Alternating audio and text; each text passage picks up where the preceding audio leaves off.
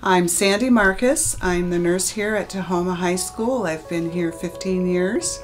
I'm responsible for all students and all staff here in any type of a medical emergency. With each pint of blood that is given, is donated by someone, it can serve and help 3 people.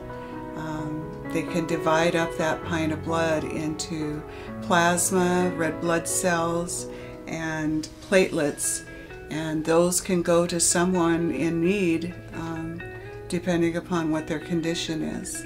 One of the things on the new research that they have found is that it reduces your risk of a heart attack. It also reduces complications with diabetes, and with the reduction in pressure with your system donating the blood, it also will lower your blood pressure and not put so much hard work on your heart.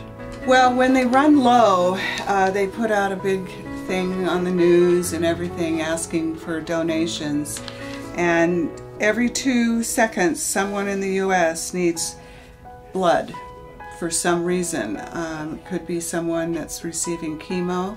Sometimes they receive a blood donation or blood transfusion every time they have chemo.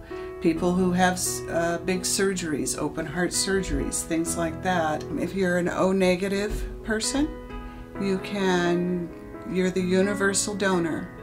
And when you donate blood, they'll let you know what your blood type is. They usually do a little quick test to do that. And we have a blood drive on May 31st.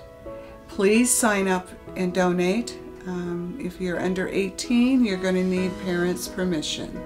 So be sure and get those forms in to Mr. Peters.